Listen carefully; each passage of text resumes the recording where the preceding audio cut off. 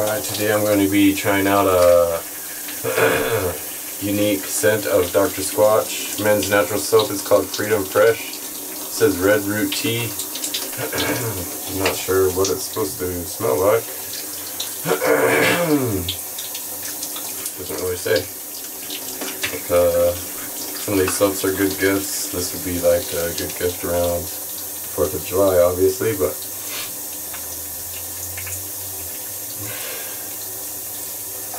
smells soapy. We'll see how it does. I'm not a big fan of the Dr. Squatch soaps because they usually just rinse right off and they have a really thin lather. This says 0 grit, so it's definitely not a good one to scrub with, but we'll put it to the test and see how it goes.